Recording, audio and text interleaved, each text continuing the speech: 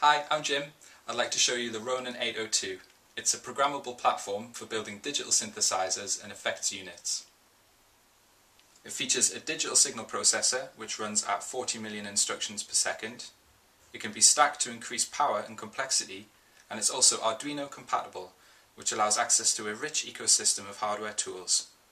All the hardware and design and the software is freely available, including the firmware.